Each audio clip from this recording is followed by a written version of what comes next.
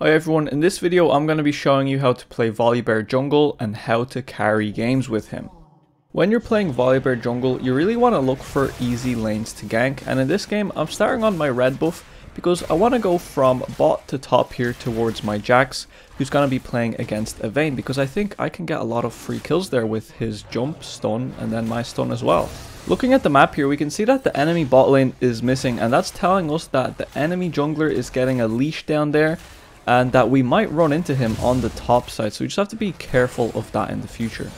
Because I'm playing Volibear here, I'm going to be going for a full clear pathing on him, because he does that by 315, he's very quick in the jungle, and I'll only be moving from the jungle when I see a really nice gank available. So while my Victor's pushing up in the mid lane and Vayne is on Grey Screen Simulator, I'm just going to keep clearing my jungle out here. If you remember how we spotted the enemy jungler starting on the bot side, well then here you can take notice that I'm really staring at my mid lane a lot, because I really want to be cautious of how far up my Victor is pushing, because I might want to go there for a counter gank, since Viego might try to gank my Victor from the top side because he's pushing up quite a lot.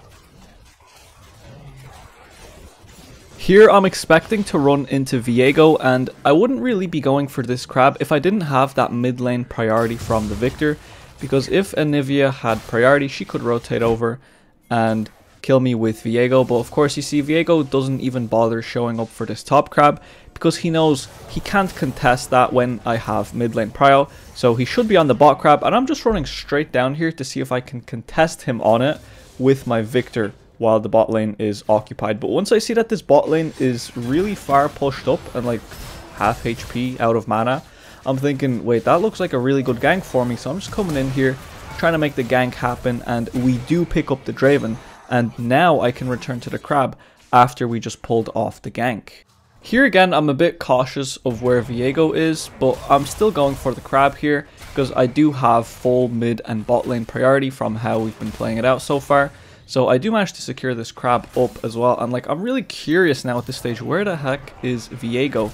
I can't really find him anywhere, so maybe he just did a full clear and he's running down to his bot side. So here I am trying to steal away his Gromp real quick before he gets back here, so that I can keep putting myself ahead of him. And there you go, I steal it, and now I'm in a little bit of a risky situation, but it's fine because I'm Volibear. I can stun him and just run away. Definitely don't want to 1v1 him because he's off of a recall just now. And I kind of just want to get back here, defend my camps, and then recall myself to spend my gold. After clearing out my bot side here so Viego can't steal my camps away, I noticed this gank potential on the bottom lane, and instead of me recalling, which I really wanted to do, I'm gonna go for the gank and then I'm gonna recall. Even if Viego would take my top side because of me doing this gank, that's completely fine because we just got a double kill down here in the bot lane and we're going to get the wave as well, so that's going to be no problem. As well, just one thing we can be cautious of here is pinging our Jax because he's really far up in that lane, and Viego's probably going to gank him since he just saw me on bot lane. You can see I'm zooming in there on that control ward because I know this Jax will not respect the Viego if I'm not pinging him. Looking at that top lane, you can see as well why Jax is so far up. Vayne is trying to freeze the wave and he really wants to walk up to push it in, but in this kind of scenario Jax really should just be giving up those 3 minions for his safety because we've been making plays on the bot side. And here I'm going for my Gromp because I don't think Vayne can actually freeze that. She's going to be taking a lot of damage, but it's completely viable here for me as well. You can see it didn't freeze, but it's completely viable here for me as well to walk up into top side and try to look for the fight there, because I know I'm really strong right now. And I just hit level 6, so this is why I'm doing my Gromp. And now I want to get in position for the top side after I take this crab away, because I can pretty much one-shot it and then get in position for the top side finally, because you can see this Viego, he obviously wants to go for a gank. There he is, he's coming in. I'm coming in myself, sweeping to get his position, using my Q and ulti to gap close. I'm focusing the low health target first here, the Vayne. Pick her off, and now this Viego's trying to 1v1 me with my Jax's form, but I've got 3 kills. I've been full clearing. I'm so strong right now. You can see the power of Volibear completely smash that guy. Push the wave in here because nobody's gonna catch that otherwise. And now again I have a lot of gold here, and instead of me recalling, I do want my camp tank, so I'm staying on the map here. I see a gank in the mid lane, and I'm trying to go for it. But of course, Anivia respects it. She walks away completely fine. So I can just pivot down here now to my bottom side here. And then if these guys are still pushing up, I can just go look for the gank, like right now. And when you're coming in for ganks, just make sure to place your E ahead of the enemy. So if they walk into it, they're going to be slowed, or otherwise you're just going to stun them on that E placement and they're just going to take a big bunch of damage. But you can see again, nice juicy gank on the bot lane here. Summoners forced. We're getting more kills. We're snowballing more. And we know that Viego's going to be on the bot side here because his camps have respawned there, same as mine. And I'm not going to be doing the dragon here because Viego is down here.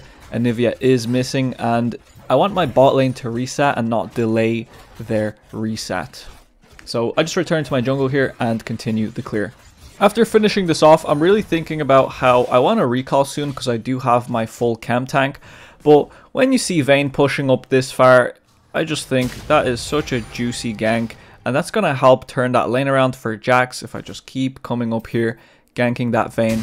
And I even have my ulti up here, so if she tries to condemn me, you can see this is an important mechanic on Volibear. You see that condemn, you hear it. You need to ult it so you don't get pushed away, so that you can just go destroy her before this Viego even shows up. And now we can even chase this Viego as well. I have flash, Q's coming up. Here we go. Don't even have to flash. I can tank the tower for days. Boom. That guy's done. My Jax is going to be doing better now in this lane. And now I can just go for the Herald because we just killed Vayne. We just killed Viego. My bot lane just double killed their bot lane because of all the ganks I've been putting down there. Only thing I have to be cautious of here is Anivia rotating over to me. So you can see I pull this out towards Jax away from Anivia just so I have that little bit of safety and I'm not enclosed in the pit where Anivia will do really well with her ulti. So you can see I'm just playing this nice and safe. My Samira is rotating over. Victor has gone down to the bottom lane here. And once I see her here, I'm coming in. I was thinking about the flash there, but when you see people running at walls like that, you know they're gonna flash, so don't bother wasting your flash. So now we've got Herald. I've got 2.5k gold. And now at this stage, I'm just being greedy. I just want to clear out these camps so Viego has no chance of stealing this away. And then I'll try to reset as soon as I can. And also because you can see that dragon is up down there in the bot side, and since I'm going to be so strong on my recall, I really want to group up and start securing these objectives.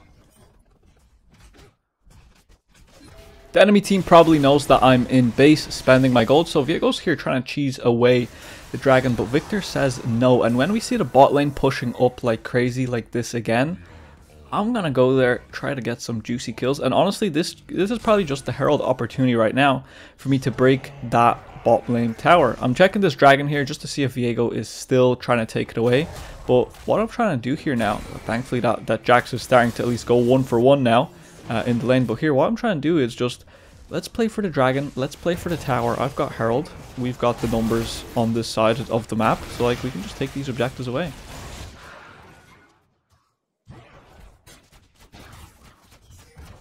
I saw them walking into my E there, and I was thinking I'll be able to get a huge chunk of damage off with my E and my ulti there.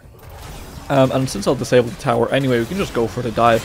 And you can see here, even though the E did not connect, neither did the OR. Since I'm so strong, I can just get away with these kind of things. Now we drop the Herald, trying to break that tower, and then see what else we can do from here. Maybe there are some camps in Viego's jungle that I can take away. Maybe we can go dive mid. Or maybe we can go take away some camps in the top side. So this is the kind of stuff I'll be looking for now at this stage in the mid game. There we go. We can see Anivia pushing up in the mid lane. She has no flash from earlier.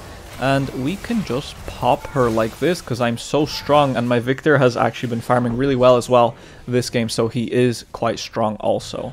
Looking for some camps in Viego's jungle here because I do have that full mid prio. But when I see that there's nothing up here, I'm just going to return to my own camps and maybe even look for that Vayne after hitting this honey fruit.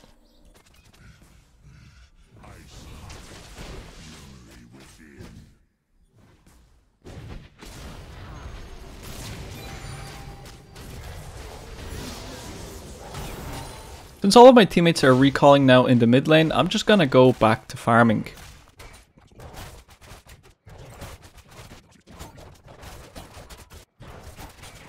now that I can see my lanes pushing up, I'm starting to see now here that I could maybe look for a dive on the Anivia, and that maybe I can start contesting these camps away with my laners, because you don't want to be doing this alone. You'll get collapsed on, give away a bounty, and throw the game.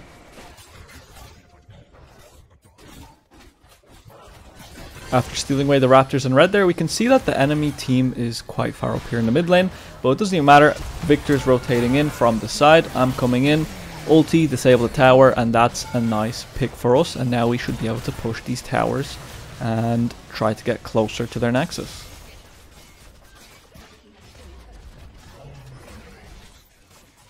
Anivia has been missing from the bot lane for a while, and Viego's still alive here, so we don't want to fight here. We have bounties, and instead of us fighting a 4 versus 4 here in the mid lane, it's better for us to just danger ping, get our teammates to back away, and allow Jax to just push the top lane out there. Smart macro, and not risking anything here. Recall for my dead mans, because I don't want to take that fight. I want to recall, be strong, go to the dragon. After clearing out my red buff, I can see a fight going on in the mid lane, and even if it doesn't look like it's winning, if you're ahead you should just rotate anyway, because usually you can turn it around, as you can see here. And always make sure to take away the enemy camps after you make plays like that.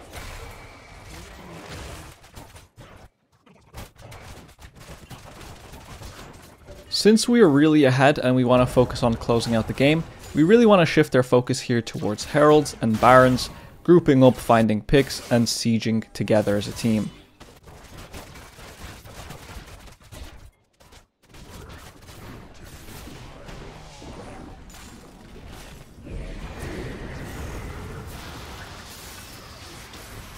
Because I know how strong I am, I know that I can get away with doing things like this really aggressive Herald summon, because Victor did have TP, and trying to crash it in twice here to try and take the inhib.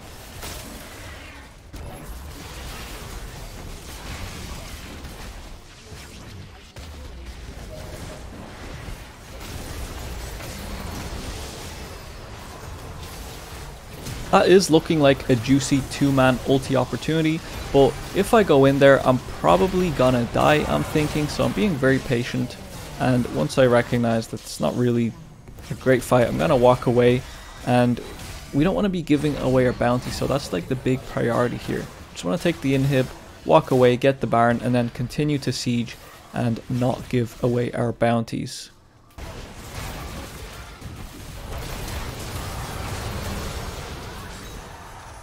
Anyway, I think you can recognize at this stage that we've pretty much won the game. It's just about closing it out now. So really it's just getting your Baron, sieging, grouping up together with your team, fighting, and ending the game. So I hope you learned something. If you want to catch me live, you can do so at twitch.tv/Prismite. I'm live at 9 AM UK time, Monday, Tuesdays, Wednesdays, and Fridays. If you'd like coaching, message me on Discord.